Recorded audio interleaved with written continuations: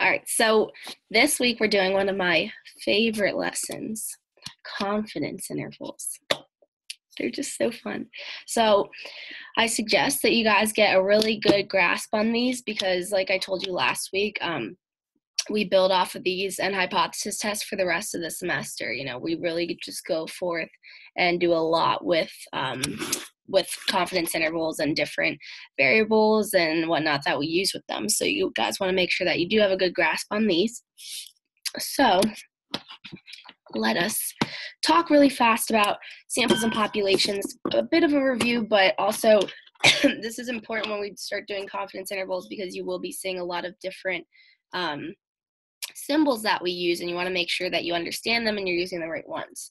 So this is just a table that I suggest you guys understand, not necessarily memorize, but the more and more that you do, problems, you're going to realize and you're going to understand it better. And these will just kind of be in your head. So these are the symbols that we use for sample statistics, and then these are the ones we use for population parameters. And then, this is just showing you, like, this side is telling you what we're talking about. So a sample mean, we use X bar. A population mean, we use mu, so on and so forth. So, and then just a note down here, when we're talking about sample statistics, they are going to be random variables and they vary from sample to sample, because remember, we are taking that sample from the population parameter, and that is how we get to make an inference about the population there. So this is just important because when you're writing, when we get to hypothesis tests and you're writing them, you always have to make sure you're using the correct symbol in those. You want to make sure you understand that these symbols do mean something in terms of if you're referencing a sample or a population, so definitely keep that in mind. Okay, so this is just kind of talking about like just the basis of what a sampling distribution is, because confidence intervals are going to be based upon a sampling distribution that you find. So you're going to, basically it's when you take all the samples and then basically put all of the data on a graph for the distribution. So it's basically a visual of all the data that you have. And then just a mean and a standard deviation, like we've been talking about before. And we do call the standard deviation also the standard error. That's just another term that we use for it specifically for a sampling distribution here. All right, so going on further for the standard error, basically, so if a sampling distribution is constructed using data from our population, so if we're taking a sample from the population, then the mean of the sampling distribution will be approximately equal to the population parameter. And that's under the condition that our sample is representative of our population. So that's why it should be, they should be about the same, because that's what we want. We want our sample to be representative of our population so that when we make an inference, it's actually, reliable, it makes sense. And then just to keep in mind, these connections here are categorical variables that always goes with proportions. So if you're working with categorical variables, you are going to talk about proportions. And then quantitative variables, you are going to be talking about means.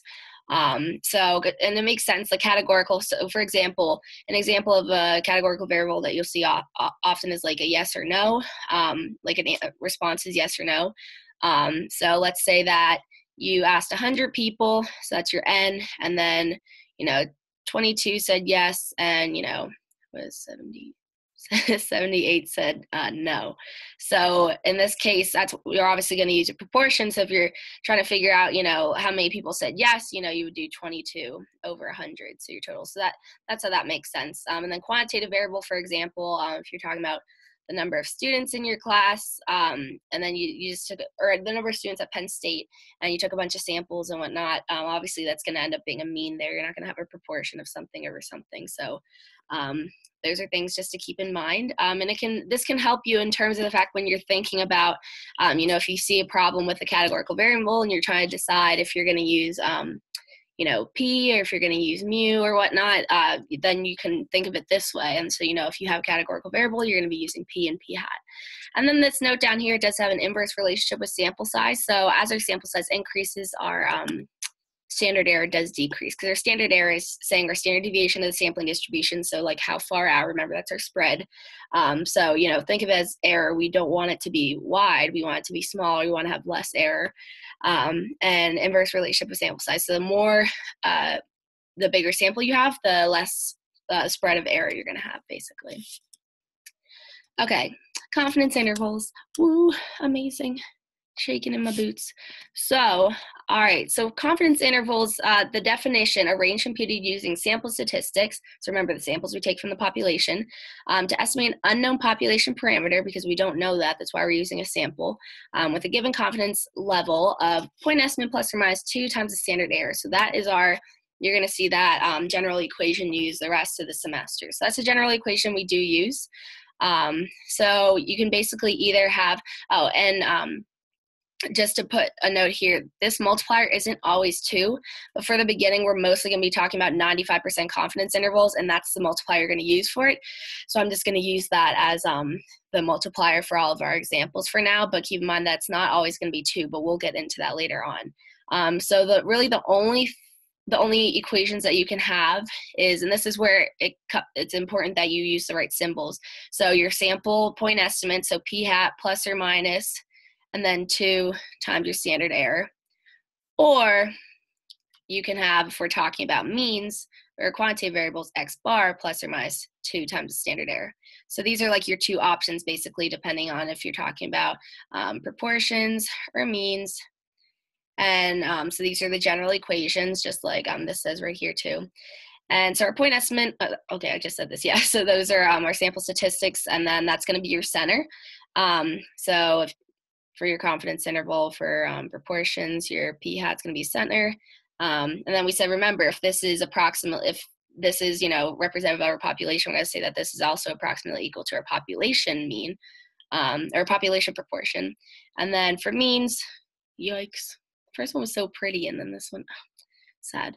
So then our center is going to be here, x bar, so our sample mean, which is about equal to our population mean.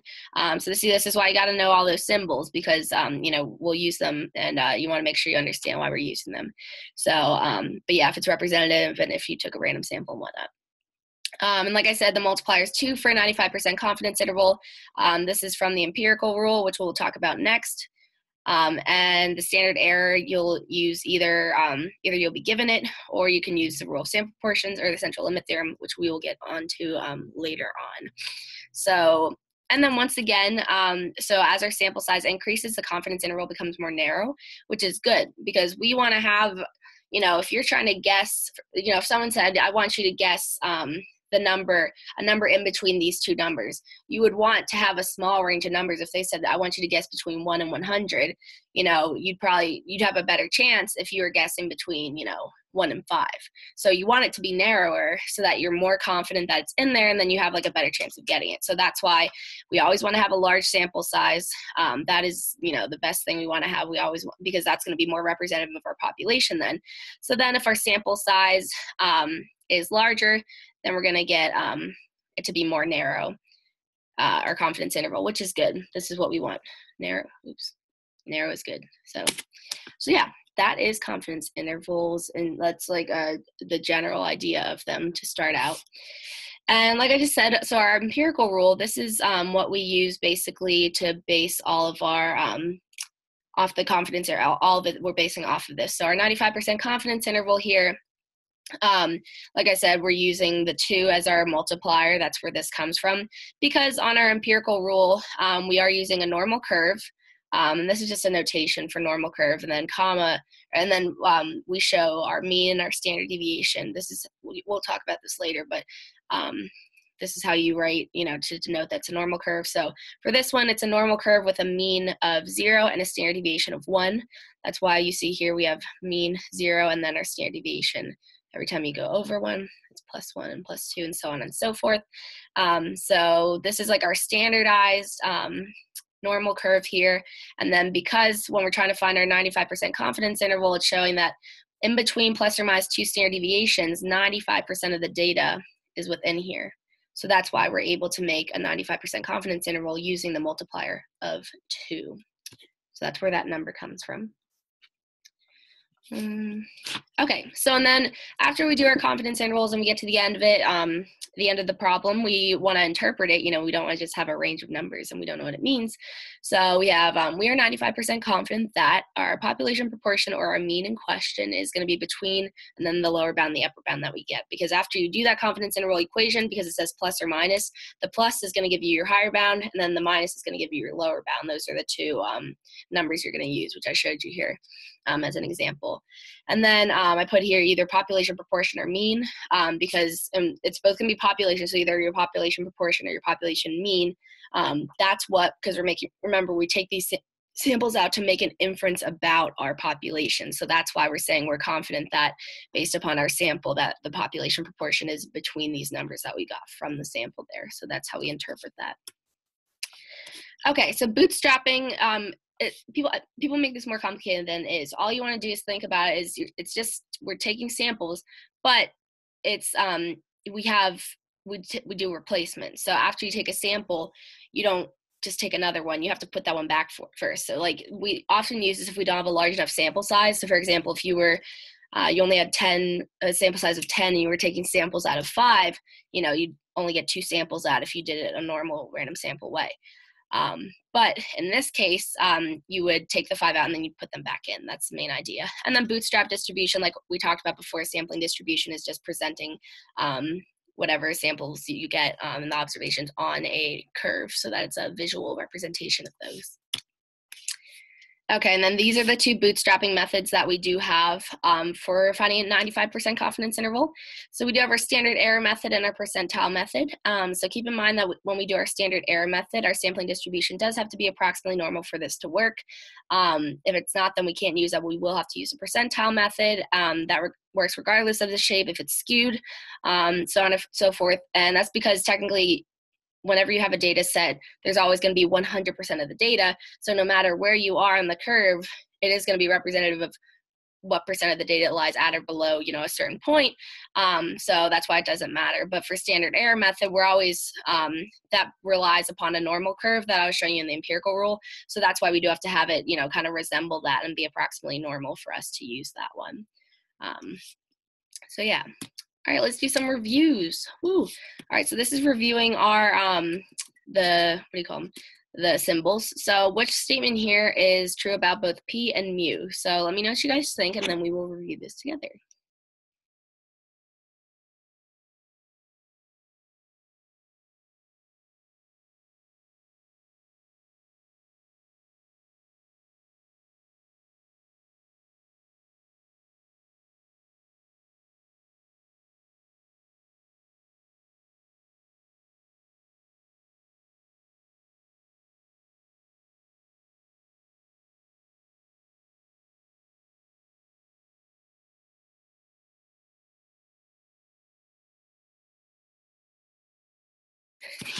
Okay, an honest answer. I don't know either. I'm just kidding. Okay, so so for this one, so remember that table I showed you. Actually, let me go back to it just to remind us. This. So this is showing you, these are all the symbols you use for sample statistics. These are all the ones you use. Oh yeah, of course, definitely. And remember, I'll post this on YouTube too, so you can like pause it and this and that. So let me know when you get it, so I can go back. But that's what these are. This is like the common ones we use for, okay, cool, for samples and then population parameters. So then if we go back to this question, we have, okay, here. So if we go on this one, our answer here, well, if we look here, so P and mu are both statistics. Untrue, neither of them are statistics, so A is not our answer. B is correct because P and mu are both parameters, which if you remember from that table, they were both shown there. C is not correct because P is a statistic. That's already incorrect. Mu is a parameter. This is true, but the other part, and then P is a parameter. This is true, and mu is a statistic, but that's not true. So that's why it can't be those other two. So that's why our answer is B. So good job. All right, let's do another one. All right, so in a random sample of 100 preschool children, 70% like carrots. That's nice. Construct a 95% confidence interval for the proportion of all preschool children who like carrots. So I just gave you the standard error here. You don't have to calculate or anything, so it's more conceptual. So try finding this confidence interval, and then we will review how to get it together.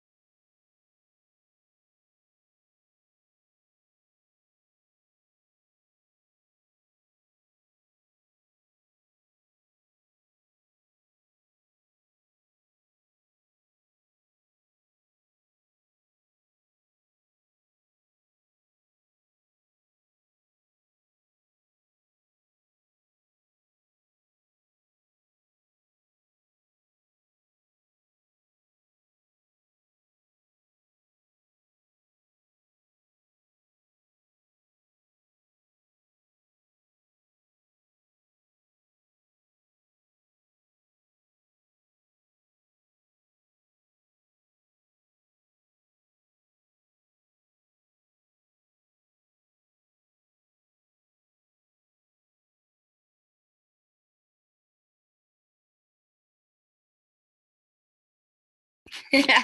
All right, cool. Let's go over it together then. So remember our okay, our general confidence interval formula is going to be our point estimate. And in this case, since we're talking about proportions, that's going to be p hat. And then plus or minus 2 for a 95% confidence interval times our standard error. Okay, so if we pull all of the values out, whenever I have a statistics problem and it's in like paragraph form and I'm like, whoa, I like to go through and kind of just take everything out. So p hat in this case is going to be the 70% who like carrots. That's our the proportion. So remember, this is a categorical variable because this is like, do you like carrots or do you not? So yeah, remember when I was talking about the yes or no, that's going to be a categorical variable. So that's why we're using proportions and p hat. So p hat is going to be 0.7. And then we have our standard error, as I gave you down there, is 0.046. So then plugging this into the equation, we're going to have 0.7 and then plus or minus our multiplier 2 times our standard error, 0.046. And then if you solve this out, you end up getting a lower bound of 0.608 and then 0.792. So we can say as a conclusion, we are 95% confident that and then remember, we're making an inference about the population. So the population, that the population proportion of all, oops, I'm struggling, preschool children who like carrots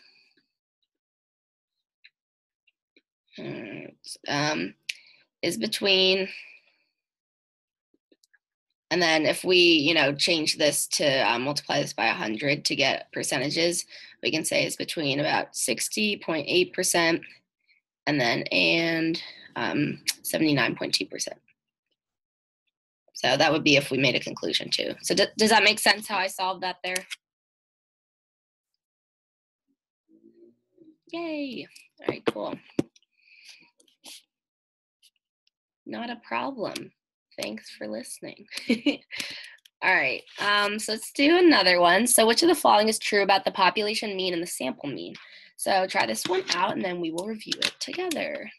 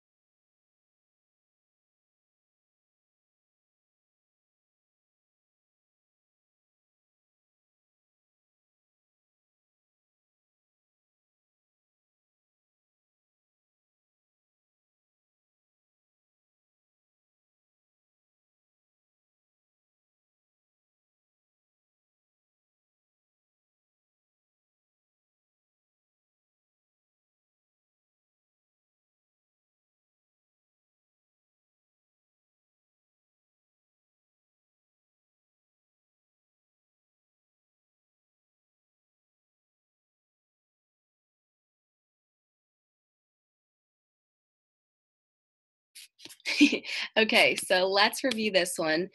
Excuse me. So remember, our population is going to be fixed. So we want to remember that since our population is fixed, because you think about it, always something like the U.S. Census or something like that. So that's going to be, so yeah, our population is fixed. And then the samples that we take out, remember we take samples from the populations, and those are going to be random because we want to make sure there's no bias or whatnot.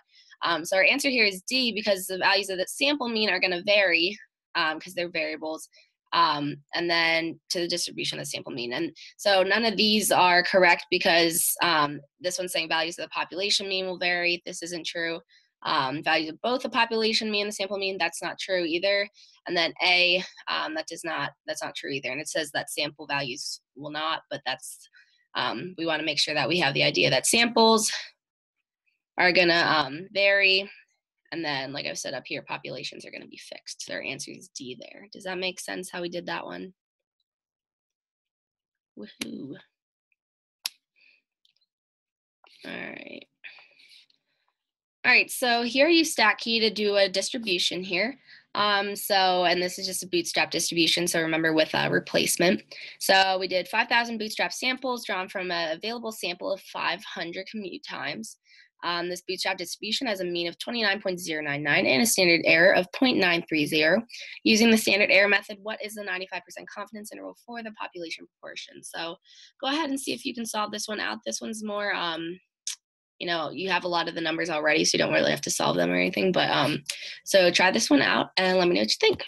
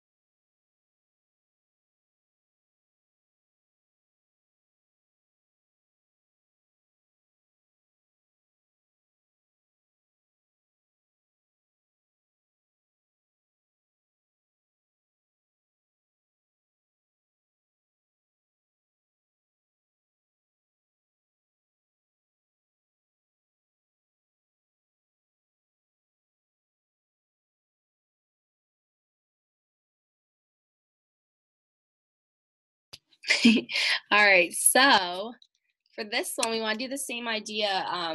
And now we're talking about means. So our general formula for means is going to be for our confidence intervals for mean is our x bar, so our sample mean plus or minus 2 for a 95% confidence interval times our standard error. So here, if we pull out all the information we have, our x bar is going to be that the bootstrap distribution here, so the 29.099. And then our standard error you can find up here, and actually, it says it down here too, but also in stack key, it says it up there. So our standard error is going to be equal to 0.930. So if we were to plug all this into this equation, I'll put it down here, we are going to end up getting 29.099 plus or minus 2, our multiplier times our standard error, which is 0.930. And then if we go forth and solve all this out, we're going to get a confidence interval of 27.239. These are means, remember, not proportions. We're talking about quantitative variables. And then comma 0 point, our higher bound, 959. So that is our answer here for that confidence interval. Does that make sense how I solved that one out? Woohoo! All right. All right, let's do one more here. So data from a representative sample of 507 adults who exercise regularly were used to bootstrap a 95% confidence interval of the mean wrist diameter in centimeters of the population of all adults who exercise regularly.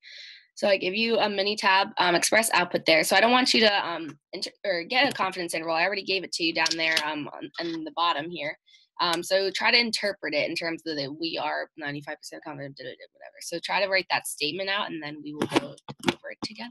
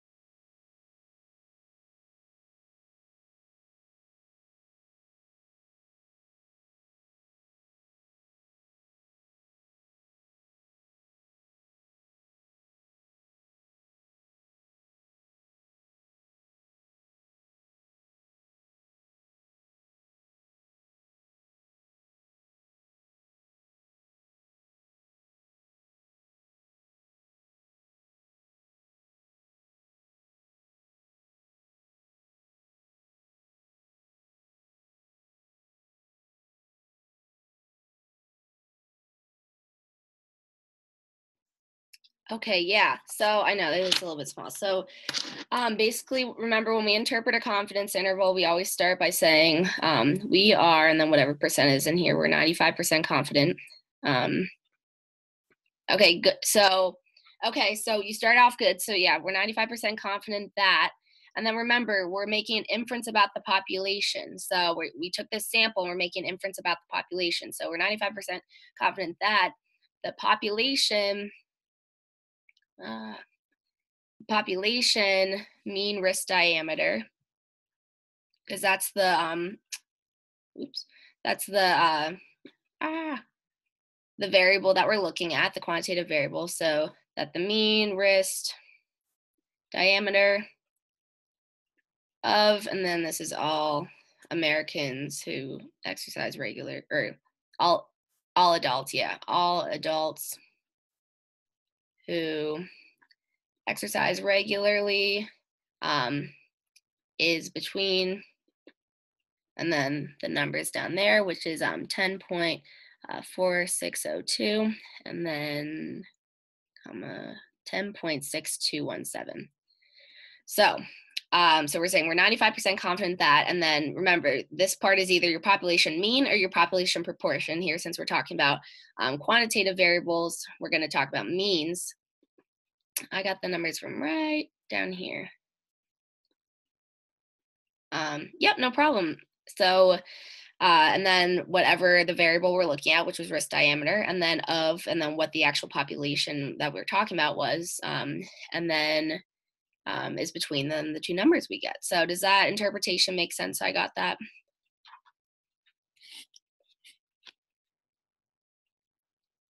Yippee. All right, so that's all we got for tonight. So like I said, you can go ahead onto YouTube and check out this review as well as the other ones that I post every Thursday. And our next review will be next Thursday at same time, same place, and we'll go over the next lesson. So if you have any other questions, let me know. If not, you guys are good to go for tonight. And please just give me your Penn State email if you haven't already. And thank you so much for stopping by.